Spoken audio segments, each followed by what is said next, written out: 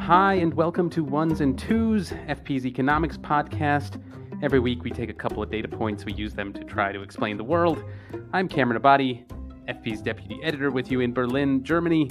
As always, Adam Tooze, FP's economics columnist and Columbia University professor, is with us in New York. Hi, Adam. Hi, Cam. So, in the second half of the show, we will be talking about teachers. It's that season, back to school. We'll be talking about some of the problems that have arisen. But first, something from the news. And the data point there is 10,760. That is the population of the town of Jackson, Wyoming, a small town in one of the more sparsely populated states in the United States. But the world's attention, specifically the attention of financial elites around the world, are tuned to this small town because this weekend, the area of Jackson Hole will be hosting the annual Jackson Hole Economic Summit that the U.S. Federal Reserve is organizing there. And not only central bankers from the United States, but from elsewhere in the world will be attending. This seems to be our bread and butter when Jerome Powell is hosting a party. We're going to be tuning in. They come for 2.5 days of eco-nerd talk about math-dense academic papers. They meet in this functional conference room. Not quite the same as the electronically wired, mahogany-paneled Fed conference room back in Washington. For Global Wall Street, it's not about the conversations or the accommodations, but the implications. Yeah, Adam, just to zoom out a bit, what exactly is the history of the Jackson Hole Symposium?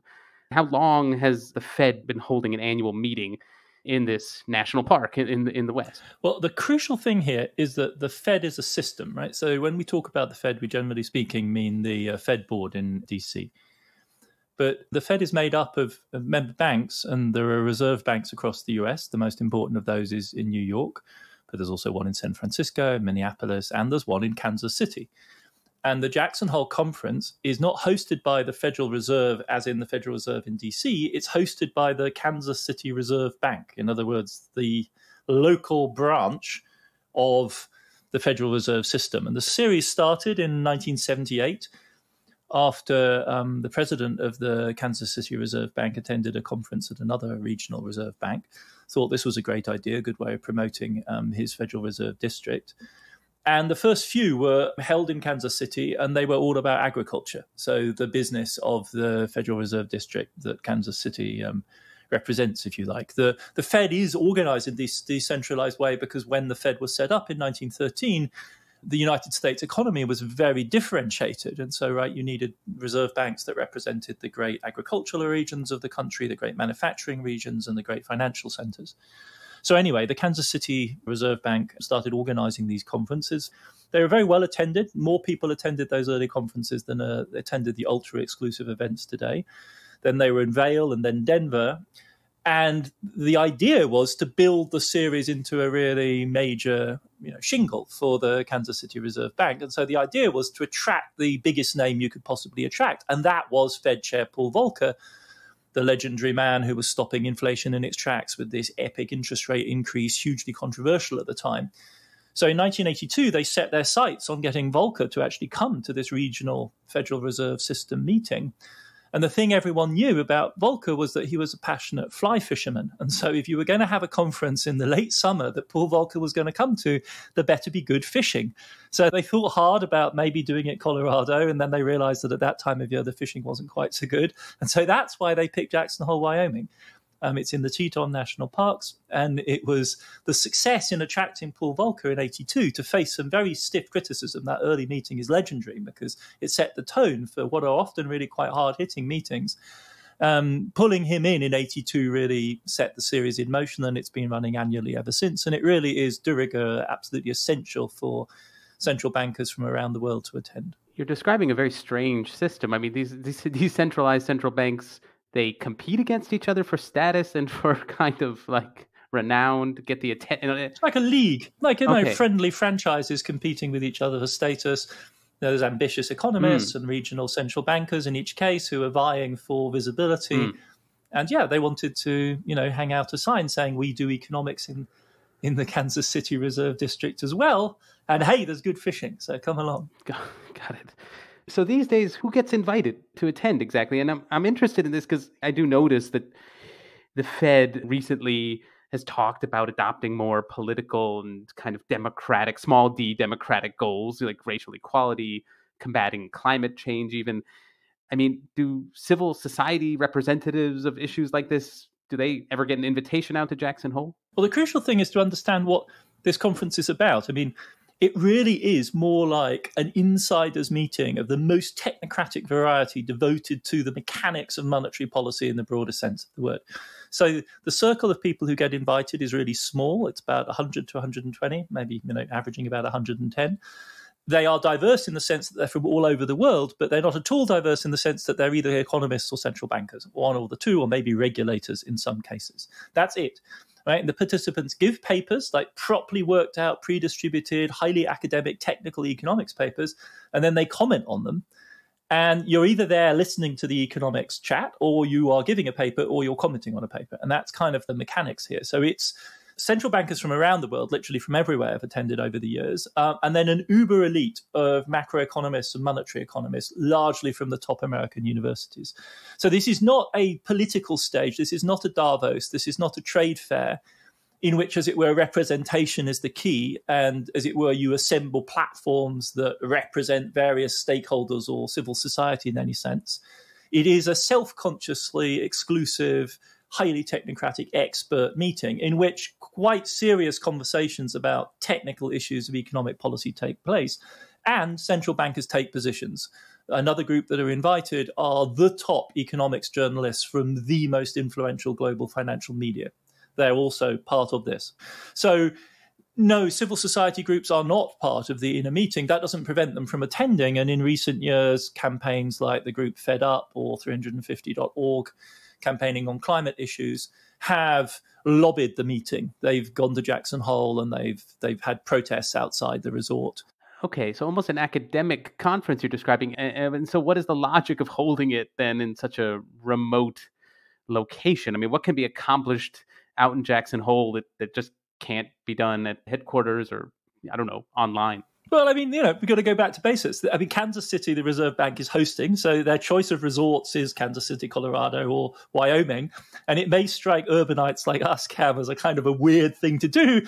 But in fact, going to highly remote mountainous settings in which there's great fishing and skiing at certain times this year is something people do. They really do. I hate to break it to you, but and so Jackson Hole Airport is in fact the largest and busiest commercial airport in Wyoming. And Jackson has become a second home for an entire roster of celebrities like Sandra Bullock, RuPaul, Kanye West, Kim Kardashian, Harrison Ford, Dick Cheney, Christy Walton, the Walmart heiress. They all have mega mansions in Jackson, in Wyoming. The tax regime is incredibly favorable to extreme wealth, and the settings are stunning. So you can see these central bankers in their nerdy combinations of suits and sneakers sort of staring in disbelief at these giant mountains that are surrounding them. And then they get, invited in the evenings to swanky parties in people's giant mansions. Jackson itself is a fairly freaky place. It's, in fact, the metropolitan area in the United States with the most extreme inequality, because at one end you have top 1% of the residents of the Jackson Hole Valley have an average earned income of $16.2 million, an average earned income for the top 1%, which is 132 times more the average income of the bottom 99% of families. Housing in Jackson Hole is about twice the national American average. The rental on the two-bedroom apartment is 3 times that of Wyoming as a whole. So it's a community that really starkly represents the extreme inequalities of American society. On the one hand, private jets, and on the other hand, people living in trailers. The entire world will specifically be tuned into the speech that Jerome Powell is scheduled to give at the conference itself. I mean, markets pretty much are guaranteed to move in response to his choice of words. And that got me wondering about how do Powell's speeches get written in the first place, Adam? I mean, how much autonomy does the Fed chief have in deciding how to describe what the bank's policy is? I think the thing to understand is just how technocratic the Fed is as an agency. The board in DC, not the regional banks, the board alone employs 400 PhD economists. So formulating doctrine, the precise wording of their stance on any given issue is hugely technical. like dozens and dozens of PhD economists crank the numbers, work their brains on the issue of is our positioning this way or that. And the way in which the Fed's statements are issued literally morphs. They will move a single word in a statement with regard to their outlook, for instance, and then AI across the world in the financial markets of the world will pass the fact that they've moved a single word. So it's highly constrained at that level. On the other hand, when Powell gets before the cameras, what he says is up to him, right? And at that moment, his degree of freedom is enormous, and the price that he would pay for screwing up is huge as well. So Ben Bernanke, in his relatively forthcoming memoirs about his experience of transitioning from being a very high-powered monetary economist who would periodically get invited to Jackson Hole to becoming a governor, to being on the board of the Fed, and then becoming, of course, the chair, describes this as a transition from being something that he always looked forward to going to being something of an ordeal. As he says, it became something of a chore to go to Jackson Hole. I was always happy to talk economics, but it's difficult to have useful, free-flowing discussions in the glare of intense media coverage. I was acutely aware that any slip would be echoed and amplified, so I limited my participation to delivering my prepared remarks.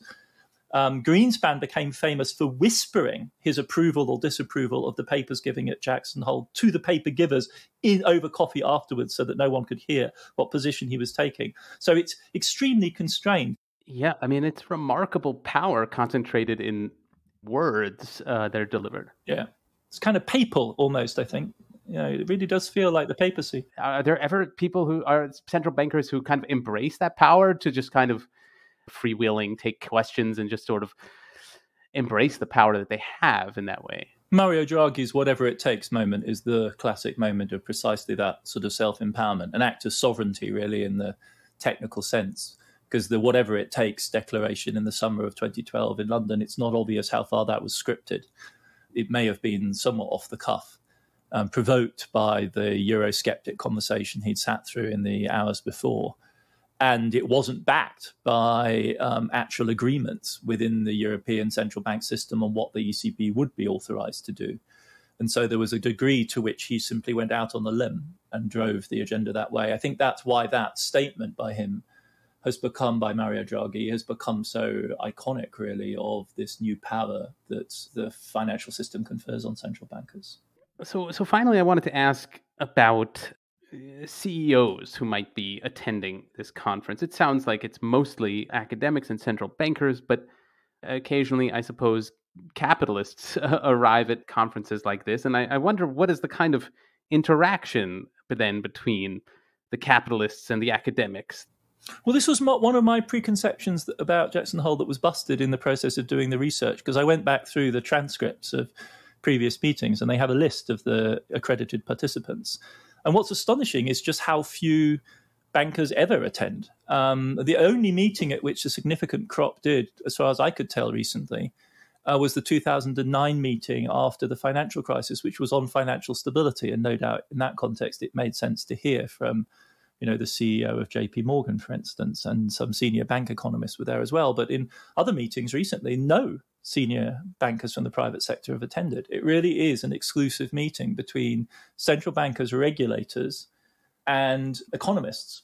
The hobnobbing with capitalists seems to take place outside the conference setting immediately in the facility of Jackson Hole. So for a long time anyway, a former CEO of Goldman Sachs, who happens to have a mansion in Jackson Hole, would invite the entire conference for dinner on Saturday night at the end of proceedings. So it was a sort of more social interaction. Or James Wolfenson, who was the former president of the World Bank, also has a mansion there. And so I gathered that on Friday night, that the entire conference was in the habit of meeting at his place. So it's that kind of setting. It's more like a gathering on a fancy campus, rather than really the sort of Davos-style encounter between various sorts of expertise and the business elite.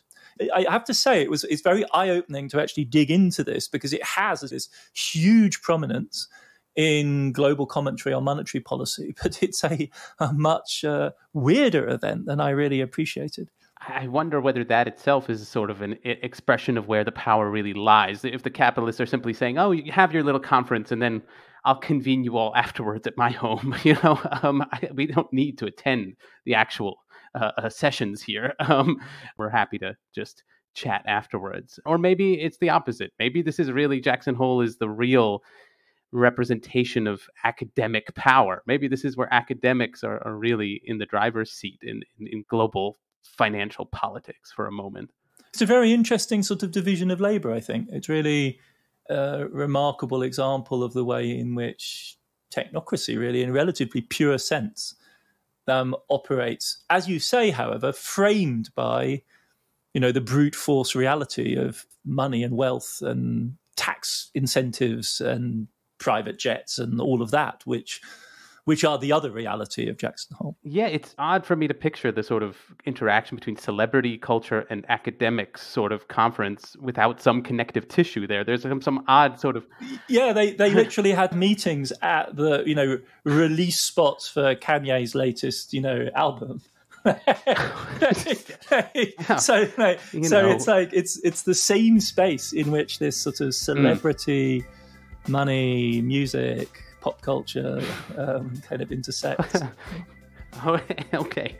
Well, we will leave it there for now and be back in a second to talk about teachers.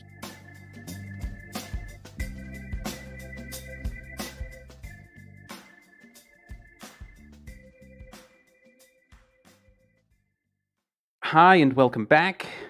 Our next data point is 3,197,000.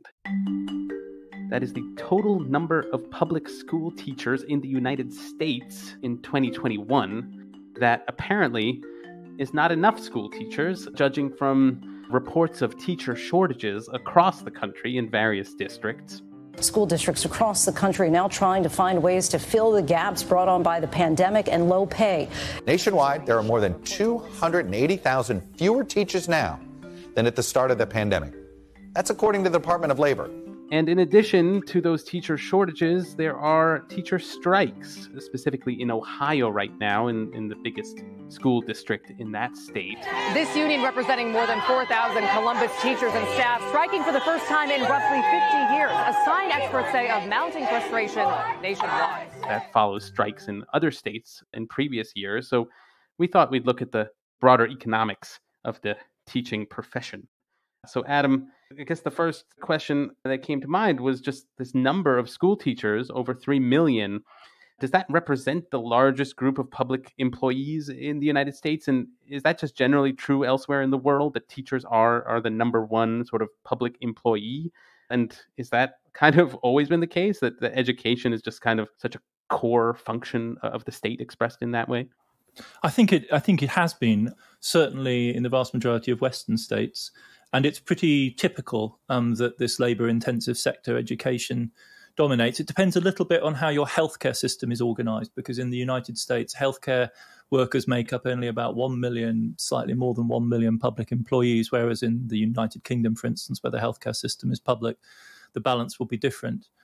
But we underestimate the scale of the education system if we count only teachers, because the education system obviously employs a much larger group of people. All told, it's about 7.7 million people working in elementary and secondary schools in the United States. And if you then extend out to childcare, special needs education, and so on, the figure is even larger.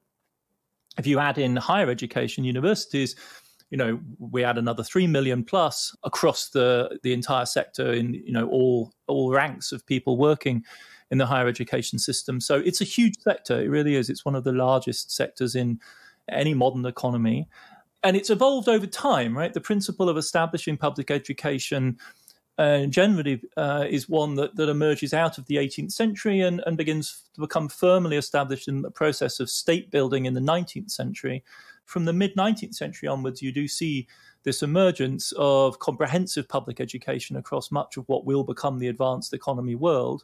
And then the next big step, and it's particularly dramatic in the United States, is really the 20th century explosion of secondary education. So schooling beyond the age of 11, 12, 13 through to ages 16 to 18, so preparatory to college.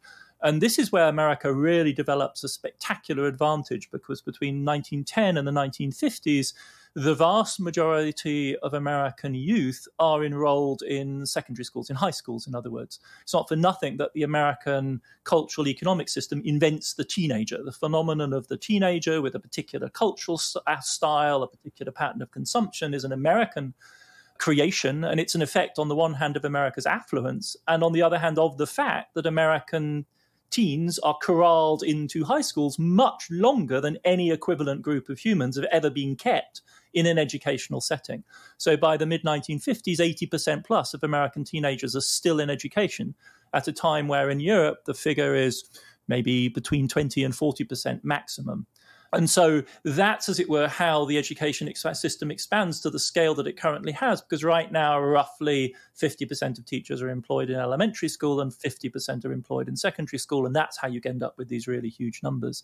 But it is a very relatively late process, a 20th century process of the incorporation of all of childhood as we understand it into the educational system, with the expectation in the US being of people leaving school really in their late teens, 17, 18, something like that. So how does America pay its teachers right now compared with the rest of the world? I mean, would more pay just be likely to solve the teacher shortage? Is it simple as that? I don't think there's any doubt that that is the basic problem. If you look at surveys of, why people do not enter this inherently rewarding line of work, it's basically because of bad pay. The problem here is of comparisons, because American wages are on the whole higher than other parts of the world. So if you simply ask the question, how are American teachers paid compared to their counterparts across, say, the OECD or any other comparable group of countries, America will emerge close to the top. But if you ask the question, how are American teachers paid relative to their counterparts with similar levels of college education, then America's teachers are shockingly underpaid relative to their peers in other countries. So all of a sudden, America goes from a relatively high-paying country in the international comparisons to one in which you, as a college graduate going into teaching, suffer a worse penalty in America than you do in practically any other advanced economy in the world. Really, the only countries in which the penalty is even larger are countries like Slovakia or the Czech Republic, so former communist transition countries where public employees are generally paid worse. But there is a huge gulf there between America, where teaching is an underpaid job, to comparisons to countries where teaching is, in fact, a relatively high-status job. And the gap is enormous, and it becomes really evident when you look at gender, because teaching was, throughout the 19th and 20th century, a job that was gendered female. And for women, until around 2000, teaching was still a line of work that paid better on average than the salaries that women commanded in the rest of the labour force, like for like, so for similar levels of education. For women too, a penalty has now emerged to the tune of about 15% of like-for-like salaries for women with college education. For men, the gap is now 35%.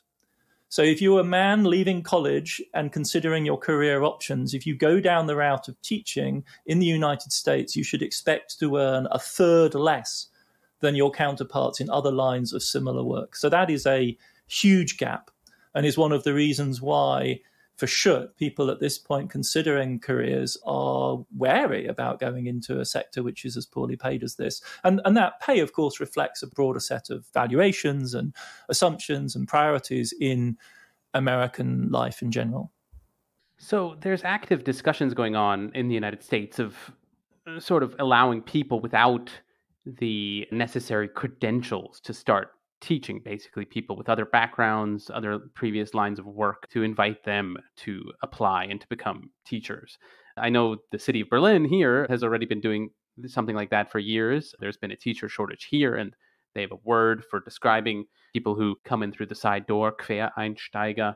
Is there data, Adam, on whether a kind of a lack of qualifications impedes the learning of children in measurable ways?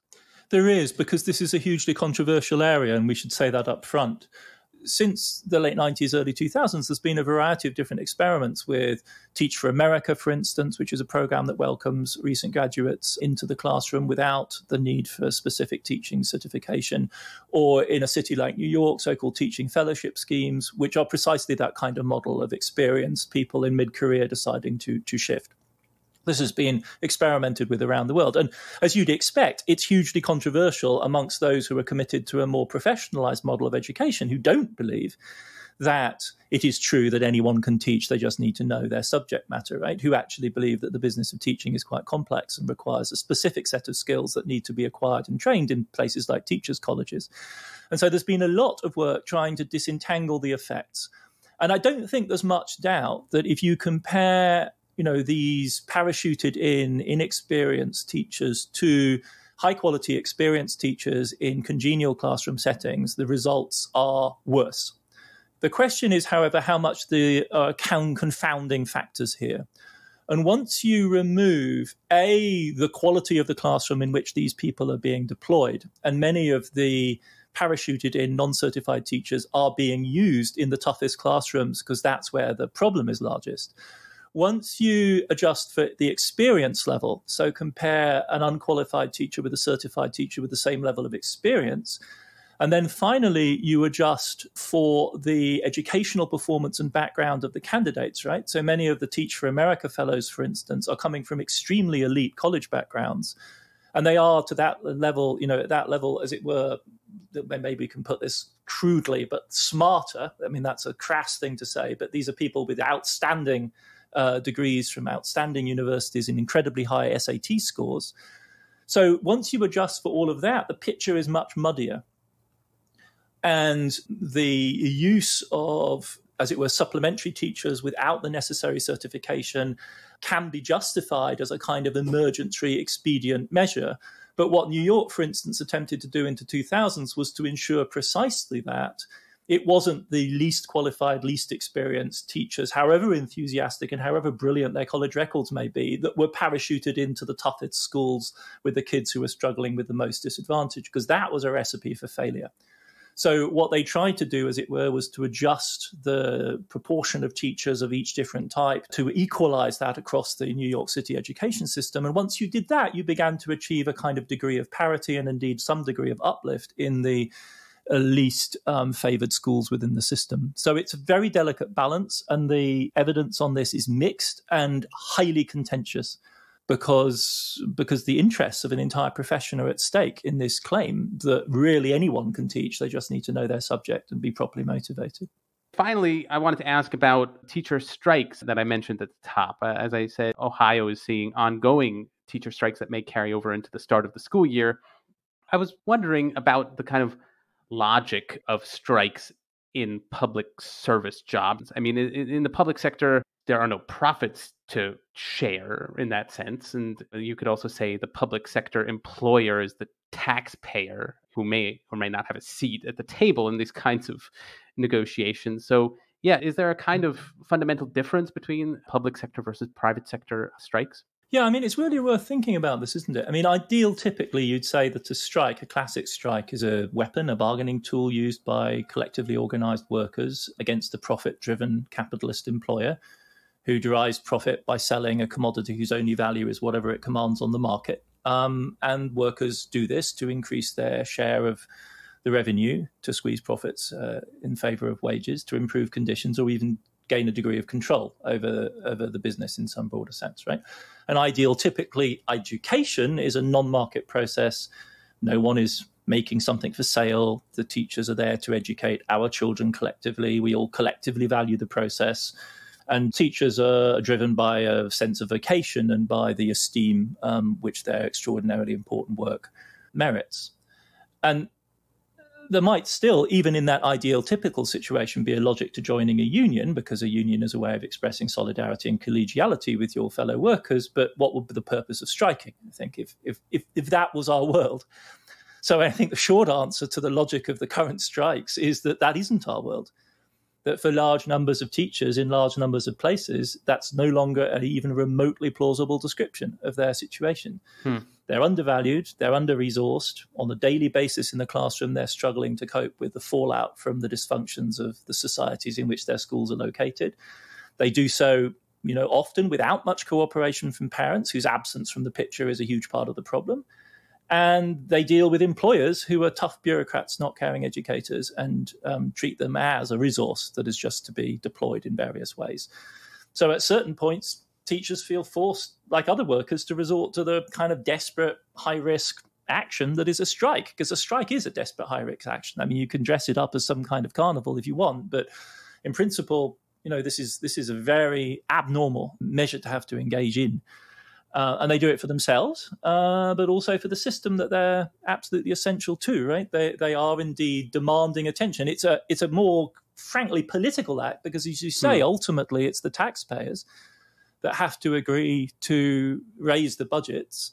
And the scandal of the underfunding of public education in so many parts of the world, and in the United States in particular, is that tacitly, without really ever having to own what they're doing, taxpayers are refusing adequately to provide for their children and the adults and the professionals that are charged with taking care of and raising their children. They're basically shortchanging their own children.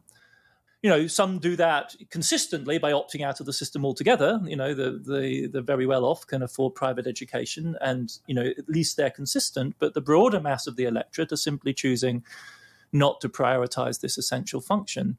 And so the strike in that sense serves as a kind of political wake-up call, which is that, the teachers are saying, look, this system is broken. It's radically broken in many parts of the United States and desperately needs a more adequate funding. And so we're willing to take this measure. It's kind of like calling a timeout, basically, and saying, like, folks, timeout, we need to talk about education. That's fascinating. Yeah. I mean, this is the way you're describing that is clarifying, because it's the relationship between the actors here is not necessarily adversarial at all in the kind of classic capitalist sense. I mean, even the kind of labor we're talking about is not capitalist labor, but none of that suggests that a strike isn't necessary. It's just a different kind of action. It's discursive rather than kind of. It really is. I think it's a form of a political intervention, like a protest, essentially. I was going to ask, when did you take your first economics course? In England at A-level, so the final 2 years of high school.